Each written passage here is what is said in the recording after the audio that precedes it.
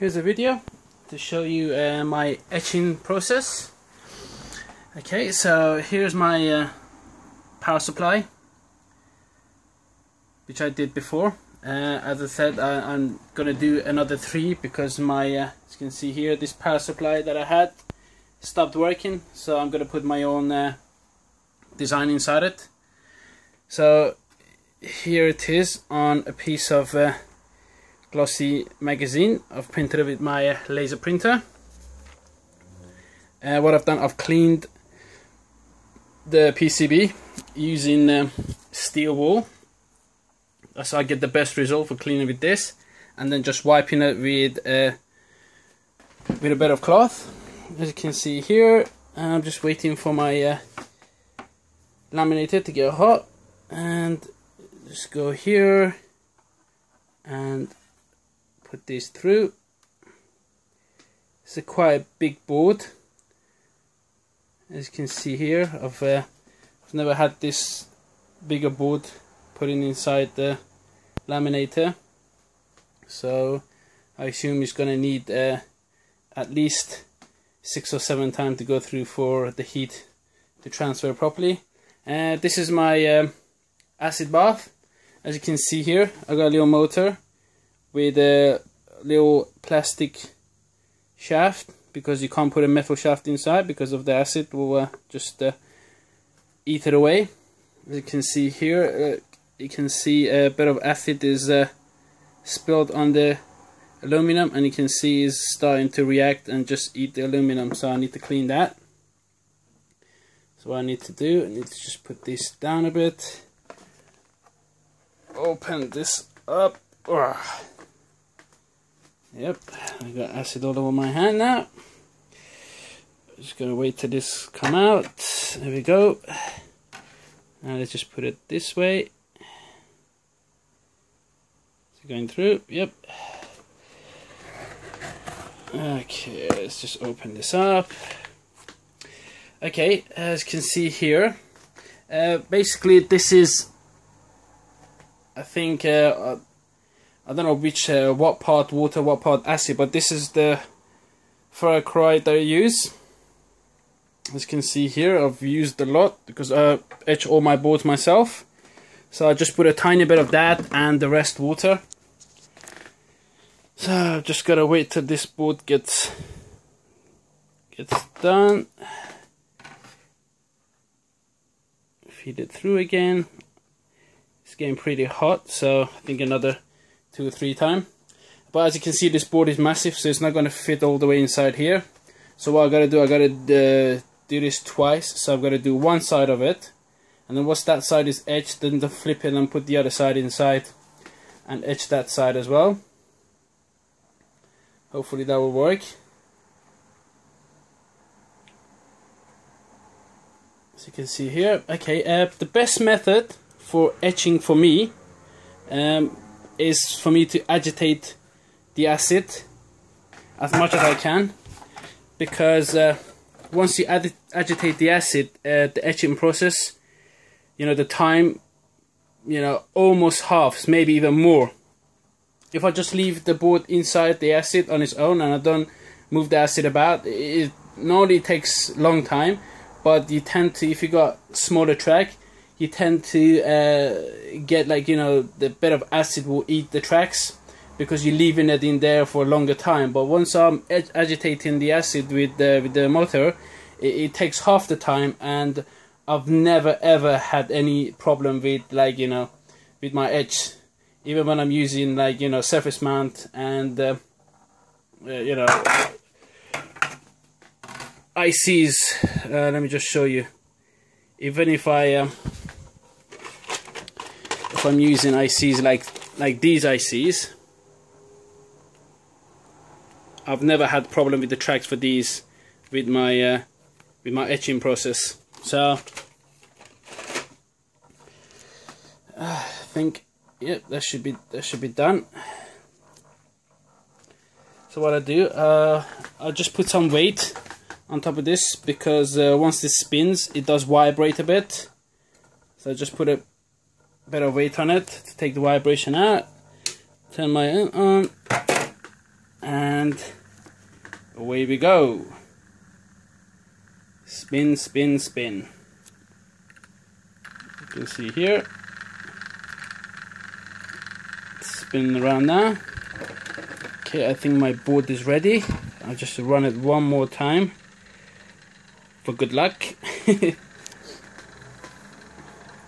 I tell you, this is very dangerous. The amount of time I've burned myself with this, because this metal is really hot. So unfortunately I had to cut these because the way it was, this is set on an angle at the moment. I've got this on an angle, so you know it doesn't hit the plastic and it can pull out.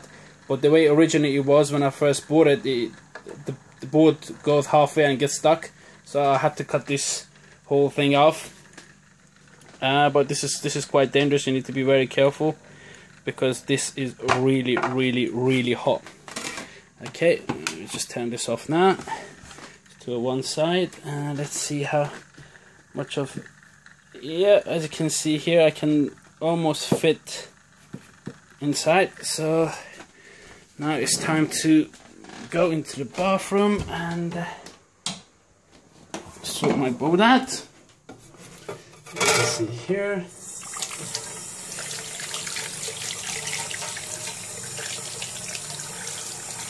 Oh, that's funny. See, my hand is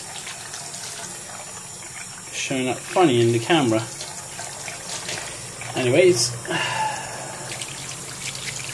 let's just put water inside.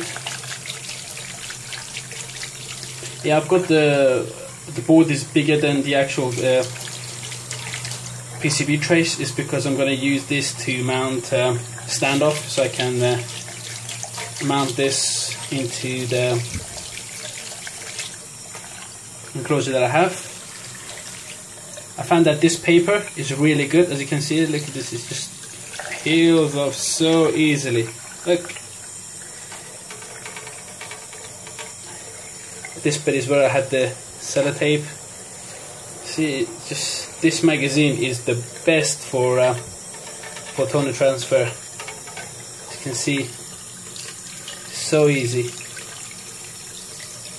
Okay, this is where the glue was, the sellotape was. Unfortunately, it went on top, so it's kind of got stuck.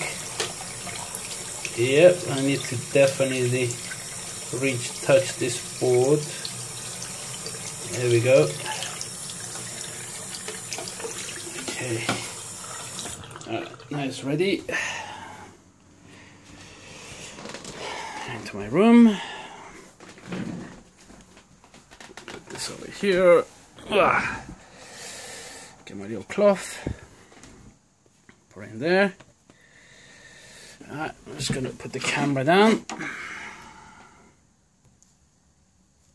Like so. There we go. Just wipe it off.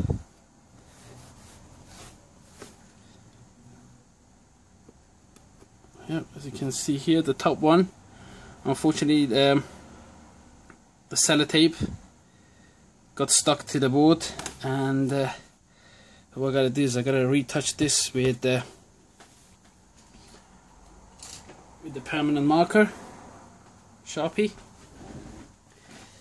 Okay, so you just need to go through. Obviously we got some over here. Then you got the big track over here.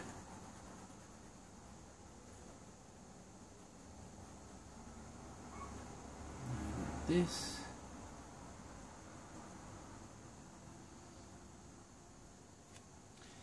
And you got track over here.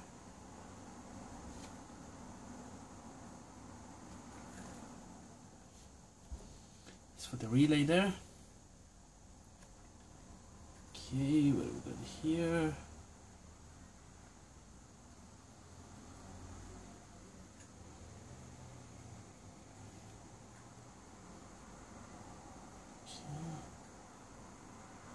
Over here,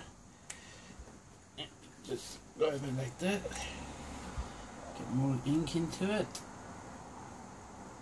It's getting a bit dry.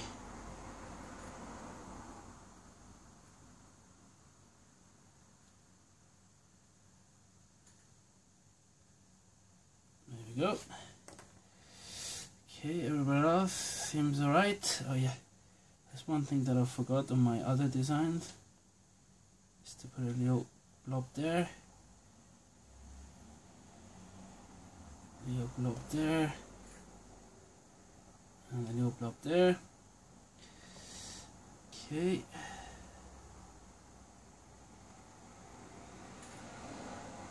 Seems alright.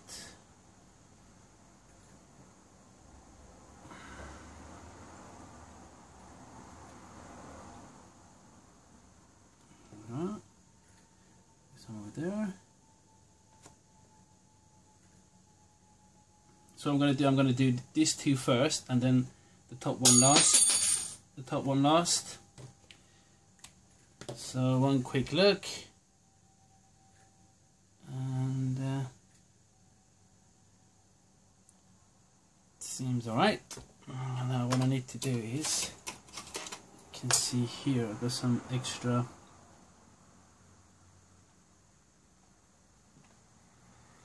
take them off. Extra toner there. You can see there. There we go. There we are.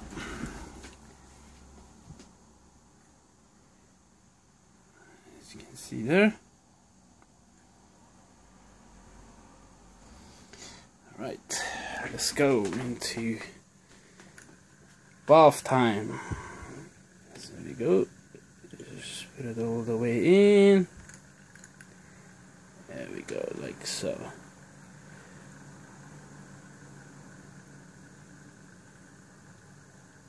There we are.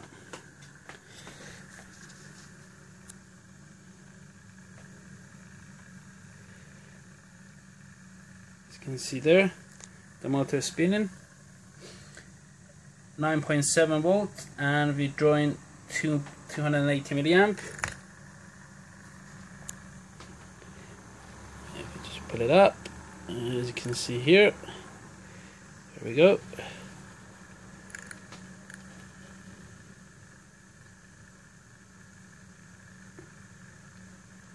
Yep, I need to stand here. That's it.